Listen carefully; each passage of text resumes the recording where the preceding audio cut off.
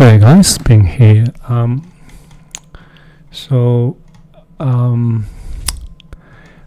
Okay, so this what do we call this? Waffle step. Yep. So it looks like a ceiling. Anyway, I've done this. I don't think we should use adaptive family for this. The easiest way of doing this is we can just use beam system. I think it's very simple. So I've done one video before, so it's this. Here's a link, day 379. So basically we just need to use a beam system, so and then use the footprint of that ceiling or floor, and then it will create one direction, and then just copy and paste in the same location, and we can just change this direction, and then we can create the whole system, and also we can use geometry, so it will be can join them together. So it's very simple. Just so have a try. So in this video I'm going to quickly show you how to do floor and wall tiles and make them show up in schedule. So okay, so I believe that in old version Revit we can't do that material schedule for some system family like floor and walls. I'm not sure which one, but in I think I'm not sure 23 or 24, but we can do material takeoff for all the elements, including the system families. So okay, so this is a project. So we need some wall and some floor, so let's just create some wall. So I just use WA wall. Maybe I'll just start with a generic wall and edit type, duplicate. I'll just create a new one. Okay, so a new. So let's go to let's go edit assembly. So here's a structure. So I'll just leave this as actually I'll just maybe see if there's a concrete or anything. Precast concrete. Okay, so let's just use precast concrete 200 mil. That's fine. So now let's click insert, and then so that's a new layer. So let's move it out of the core boundary. So that's and change this one to, I'll just use a finish one 4. Okay, so let's just find a tile material. So I'll search TILE. Okay, so let's maybe just use this ceramic tile. So click OK, and then give it a thickness, maybe a 10. So that's all. Finish. OK, and then we can just create. I'm going to just create a rectangular shape. Okay, so that's our wall. So let's go to 3D view, have a look. Looks like that's exterior wall tile. That's fine. All good. Actually, maybe just flip them. So let's select all space. Just make them internal tile. Okay, so now these are the walls, and then we can create a floor. So let's go floor. So generic 150. That's fine. So edit type, duplicate. Let's create a new one. So I'll maybe for this I'll use concrete. Let's just cast in situ. Okay, so that's a structure. So click insert, move up, so it will be a finish. So I'll use a finish 1.4, and then I'll use the same tile actually, TILE, ceramic tile. So okay, and then also a thickness. I'll just give it 10. Okay, and okay, and then we're going to use pick wall, tab, click, and then for this I think let me think, should we use, it doesn't matter because this is for more for the scheduling. Okay, so just I'll choose the internal face actually into the core. That's fine.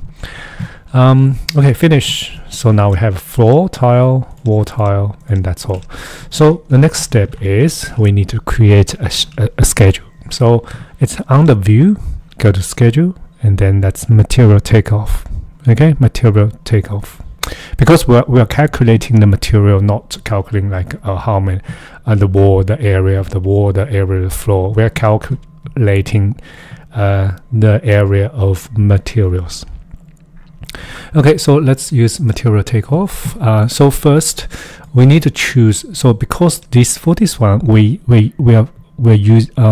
have two categories. One is floor and one is wall. So we need to pick either, so pick one specific category, or we just use multi category. So in this case we're going to use multi-category, which means it will pick any category that contains that material.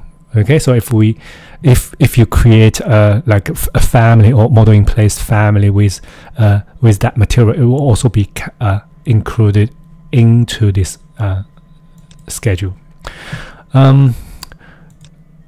The face, actually the faces, this is not, let's ignore this one because I just noticed this quite interesting. I'll explain that later, but for now let's just create this schedule. So we will need to know what that material is. So if you scroll down, so these are the information in the material. So if you go to the material, there are a lot of parameters. So we're going to use let me think. We can use material name. Material name is the name of the material. And also we can use like a description. So I think so it's all up to you. So let's just add this name, maybe description as well. And another thing about, we need area. So where's the area? Oh, here. So material area. So I think that's all. So click OK. And then we have this. So you can see all the precast concrete, ceramic tile. So yeah, so these are all the information in the material. So if you go, you can change them, right? So you can go to manage, or actually it's easier to go to your model, select wall, edit type, click edit, click on this, and then you can directly, so it's all under here. So identity, so this is a name. We have this one in the schedule. We also have this one. So you can probably just pick one. You don't need to have two, but sometimes you need to have some, you can write, you can also add a comment and then write something you want, right? So and that's all good. So click OK, and then go back. You can also, in this one, so maybe we can just use the name. I think that's all good. So we can just delete. If you don't want this one anymore, you can delete, or you can just maybe just still have them, but just hide it. You might want to use this as like a filter or sorting, right? So yeah. So for this one, let's just delete it. Okay, so now we need to calculate the tile, but we need to filter out anything other than the tile, right? So let's go to here. So we need to go to filter, and then we just need to add this one. So we can use a name. We can use a name that does not equal, and just pick the tile. Oops, wrong one. This one. So this means if I click on OK, so anything. Oh hell, wrong one. Sorry, wrong one. Equals, okay, equals. Okay, so now you can see, it's all this tile, but they are still separate. So separate elements. So you can see. Actually, I'll just let me close this floor plan. Have this one type WT. So we have both screens. So this is 3D view. This is the schedule. So this is one thing very useful is if you can see, if you select one element, it will also highlight the element in the model. So click, so you can see this is very useful. So sometimes you imagine you have a very complicated model, and then you create a schedule, and then it tells you something, and then you don't know what that is, what you need to do is you need to select that thing and go to your model. Just click once on the screen, so you can see you still have this element selected, and then you can just click on this section box, so it will go just cropped the element. So it's very good if you have a very complicated model. So you can click on something and then click on this view and then still have that element selected, and then click on this, so it will just take you to the element. So it's very good way to find something, right? So especially when you're trying to tidy up your material schedule, so this is very useful. Okay, so let's what's next? Okay, so now we need to calculate the overall, right? So we probably don't want to Revit to tell us, oh, what's this one? So because they are all the same material, so we can go to sorting, and go to sorting. We just need to I think we still need to have that.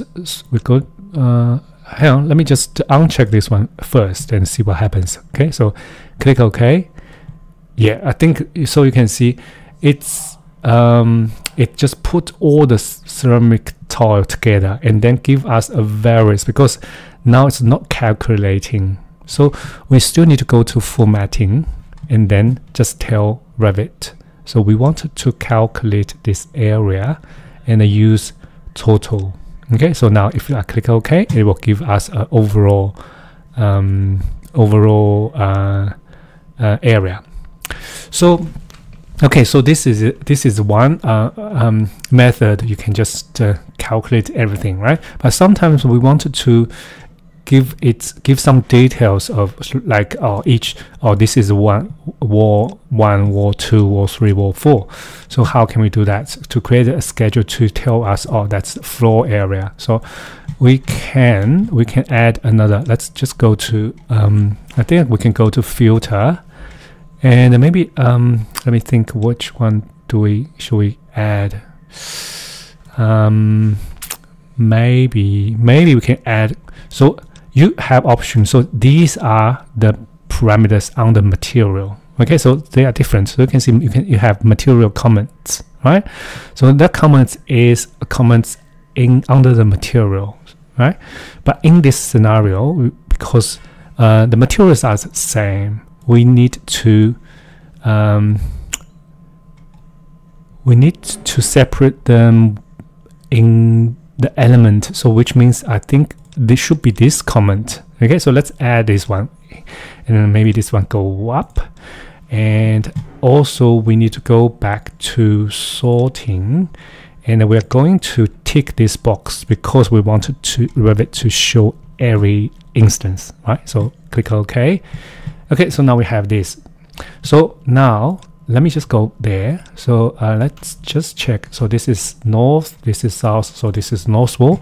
So if I select this one, so you should be able to see this comment. So this is a comment for the wall. So let's add north wall. Okay, so and this should show here, right? So say same as wall. So this is west wall, and this is east wall. Okay, so now these are all the comments. So and then same, this one's floor. Okay, so floor, and now we can sorry about that. So we can tell which one's which, right? So this is floor, east, south, west, north, west, north. Okay, so now how can we do the calculating? So we need to do it slightly differently. So we need to go edit field. Let me check which one. Not this one. Yeah, I think we need to do this. So grand total, and we are going to use area. Oh, hang on, not this one. Use folder, I think. Let's try this. Okay. hang on, something's not quite right. Oh yeah, I think we should use ceramic. Yeah, ceramic name. Okay, so foot. Okay, yeah, so that's correct. So you can see 5, overall 5. Yeah, that's the grand total of all the area. So yeah, that's it. Yeah, sometimes it's a little bit confusing. So which one's which? Yeah, so what's this one and what's this one? See? Yeah, very confusing. Anyway, so yeah, just have a test and then you should be able to if I do not do this, what's happening? It's still, yeah, it's still showing this.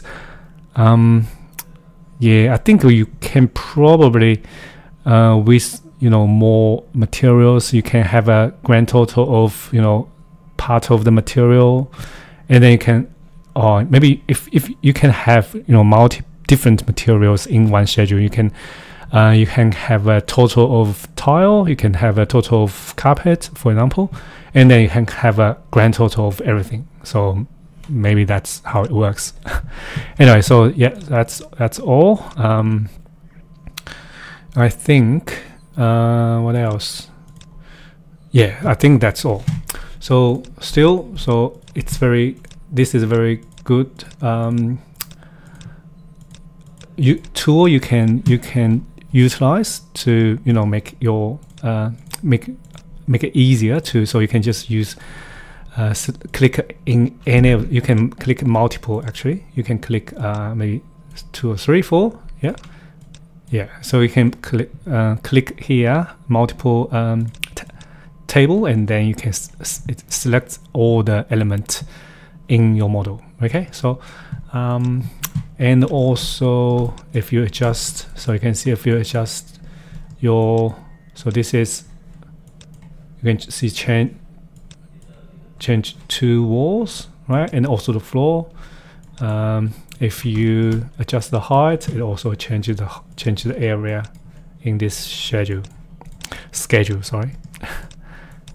Okay, so I think that's it. So material takeoff. So on the view, schedule, material takeoff, and multiple. Quickly, one thing. So I'm not sure why. I think it happens multiple times to me. I'm not sure if anyone's noticed this. So you can see I create a project, a new project. Okay, so I'll just create a new one, and this template should be the proper one. So it's in the it's Autodesk architecture template, I believe. And yeah, of course it's 2023, but I just used that same folder, but should be the same. But previously it's okay in 23, but if I create a new project with this template, if I go to phase, so you can see past should be on the top, but this new construction is on the top, so which means the name should be the other way around. So existing should be on the top. I'm not sure why this is happening, but if this happens to you, so it can be quite confusing, because if you don't know what's going on, and if you create a project and then you can see this new construction should be existing, this existing should be new construction, and then when you try to model something and use different phase filter, it can be very, very confusing. So what you need to do is just to change the name. You can't really like swap them, so you can't move it down or move this up. What you can do is just rename them. Okay, so rename this as existing. I just can't do the same name, but yeah, something like this. And then this will fix. So just existing. I'll just Control C, Control V. We can't. We can have the same description. So interesting. Proposed. So yeah. So this is what you need to do. So once you change that, and everything should be good. Okay, so everything should be good. So now everything, so these are just existing yet all good. So existing element, I'll just quickly do something existing element, and if I change it to new and then become black, so all good, previous and new, previous and right. So okay, so that's it. If you have any questions, please let me know. And also just be aware that if you use a very old version of Revit, I'm not sure which version, so you might not be able to do it because it won't calculate the materials in system family, like walls, roof, floor, ceiling. Okay, so that's all. Thanks for watching. I'll see you next time. Thank you. Bye.